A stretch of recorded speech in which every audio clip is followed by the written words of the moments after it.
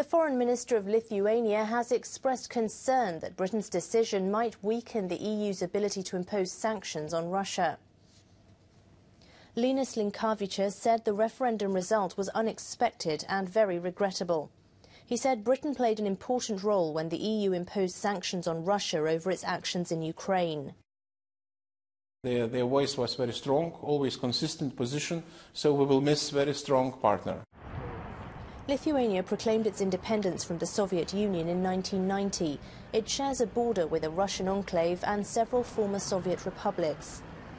Linkevicius said about 200,000 Lithuanians have emigrated to Britain, and they should not be put at a disadvantage by the country's exit from the EU.